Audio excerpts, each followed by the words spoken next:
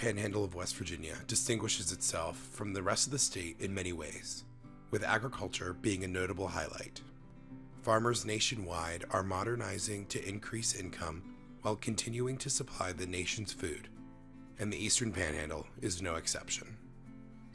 Orrs Farm Market on Ardennoville is a great example. They have embraced agritourism to diversify and enhance its revenue. For generations, the Eastern Panhandle has been home for the farm. My grandfather started the farm in 1954. He bought his first orchard. He had grown up in a farming family, but never owned a farm. And so as local orchardists went out of business, they would offer their land up to him for sale. So the farm grew to be about 1,100 acres, probably in like the late 90s, early 2000s. And then the farm split in half in 2018. So my dad and our side of the family kept this location with the farm market, and most of the retail operations is what we do. We do wholesale to grocery stores, but the other brother got half of the farm, and he does wholesale apples to sell to wholesale like grocery stores and things. Katie was a kindergarten teacher for years, but left to return to work at the farm. And I really wanted to expand what we offered to the family. So we started doing field trips, and we started adding onto the market and adding the bakery. And there was just a lot of projects I wanted to do, and we started advertising more. And that's when we started seeing, an influx in customers. And that was really interesting to learn how to deal with, like how to have more space, because logistically we were a very small market.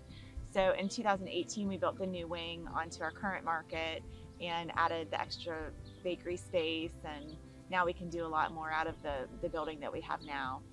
As many know, Orrs has so much to offer, so the family doesn't consider it a typical farming business. We call this agritourism because people are coming here for a tourism experience, and so it's not just about the fruit, it's also about the whole experience. That we want the friendly staff, we want people to feel like they're part of the community, feel like they love this area of Martinsburg, and whether they're from here or from another place, we want them to just feel at home here. And so we offer pick your own fruits, we offer the pumpkin patch and petting zoo experience. We offer the bakery. The whole retail experience is very large here compared to a lot of farm markets. We have the food truck on the weekends, and we do live bluegrass music on Saturdays. And we do a barbecue and bluegrass event the first Saturday of every month.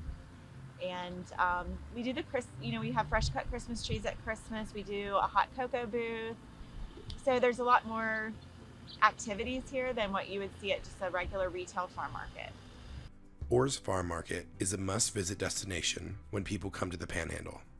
However, farmers remain deeply rooted in their local communities.